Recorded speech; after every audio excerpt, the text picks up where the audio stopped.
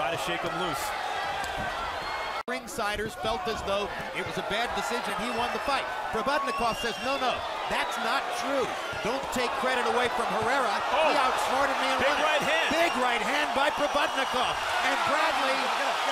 Provodnikov come right over the jab with the overhand right.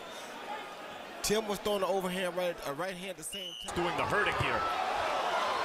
And Bradley is standing up straight, Roy. Yeah, he's getting hurt because he's standing so straight up. I don't like this stuff. He's hurting himself right now, trust me. What a fight. Both of these guys are hurt right now. Oh, there goes Bradley.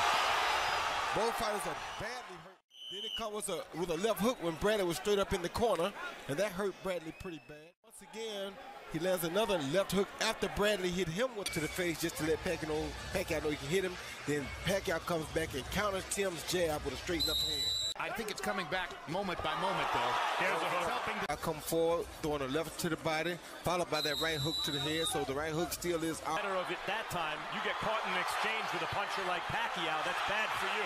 Yes, it is. Pacquiao got the better of that. Around to get the momentum back. Pacquiao. An effective 1-2. Right there. Hard left hand by Pacquiao. That hurt Bradley. Yeah, that was a good time. Down goes Bradley. For the second Pacquiao knockdown. 4.